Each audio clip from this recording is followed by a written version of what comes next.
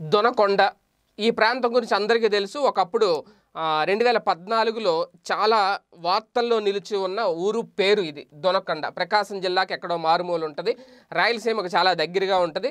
అప్పుడు అందరూ అనుకున్నారు ఒకవేళ అప్పుడు చంద్రబాబు వస్తే అమరావతి, అంటే అప్పుడు అమరావతి పేరు రాలేదు కాబట్టి విజయవాడ రాజధాని చేస్తారు, అదే మన జగన్మోహన్ రెడ్డి గారు సీఎం అయితే కనుక రాయలసీమ ప్రాంతం అభివృద్ధి చెందాలి కాబట్టి ప్రకాశం జిల్లా దొనకొండలో పెడతారు అనేది రకరకాల విశ్లేషణలు, రకరకాల వార్తలు, దానికి సంబంధించి కొన్ని కమిటీలు, నివేదికలు రచరచ జరిగింది. ఇప్పుడు ఫైనల్గా ఓకే, తర్వాత ఏం జరిగింది అనేది తెలిసిన విషయం. ఇప్పుడు జగన్మోహన్ రెడ్డి గారు అధికారంలోకి వచ్చేసారు, దాదాపు 8 నెలలు అయిపోతుంది.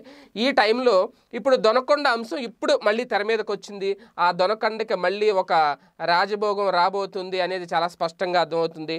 దొనకొండకు సంబంధించి జగన్మోహన్ రెడ్డి గారు ఒక కీలక నిర్ణయం తీసుకున్నారు. అంటే దొనకొండను మాత్రం అప్పుడు వార్తల్లో వచ్చి ఆగిపోయిన ప్రభుత్వం మాత్రం ఆ దొనకొండను ఇంకా మర్చిపోలేదు అనేది. అసలు ఎందుకు దొనకొండ మీద అంత ఇది, ఎందుకు అక్కడ ఏముంది అనే దాని మీద ఒకసారి చూసుకుంటే కనుక దొనకొండ కేంద్రంగా ఇప్పుడు డిఫెన్స్ క్లస్టర్ని ఏర్పాటు చేసేందుకు ప్రభుత్వం నిర్ణయం తీసుకుంది.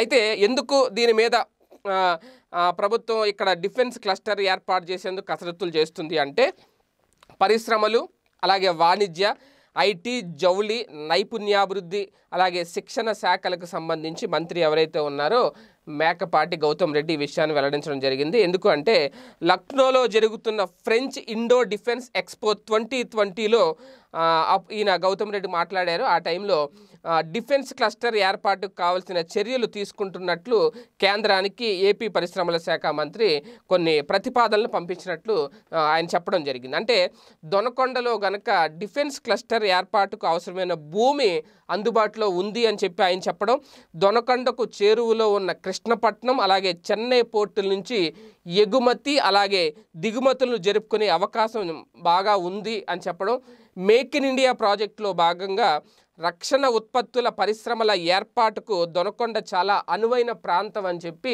గౌతమ్ రెడ్డి గారు కేంద్రం దృష్టికి తీసుకెళ్లారనమాట.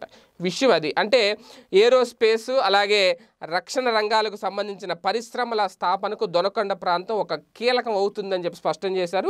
అలాగే ఫ్రెంచ్ కంపెనీలతో కలిసి పనిచేసేందుకు ఏపీ ప్రభుత్వం సిద్ధంగా ఉందని చెప్పడం, డిఫెన్స్ ఎక్స్పోకి హాజరైన 35 దేశాల ప్రతినిధులతో గౌతమ్ రెడ్డి గారు మాట్లాడి ఆ సందర్భంగా ఈ దొనకొండ అంశాన్ని వాళ్ళ మధ్యకు తీసుకెళ్లారు. అంటే చూడండి ఎంత పెద్ద న్యూస్ ఇది వాస్తవానికి. అంటే మొత్తంగా రాజధాని అంటూ గతంలో వార్తల్లో నిలిచిన దొనకొండకు ఇప్పుడు అభివృద్ధి చేయాలనే ఉద్దేశంతో ఏపీ ప్రభుత్వం ఒక పక్కా ప్రణాళిక రూపొందించింది అనేది చాలా క్లియర్గా అర్థమవుతుంది. దొనకొండకు త్వరలోనే ఒక రాజభోగం రాబోతుంది అనేది. చూద్దాం దీనికి సంబంధించి ఏం జరుగుద్ది, ఎంతమంది నిరుద్యోగులకు ఉపాధి అవకాశాలు వస్తాయి, దొనకొండ ఎలాగా రాజభోగం పట్టబోతుంది దానికి అనేది వేచి చూద్దాం.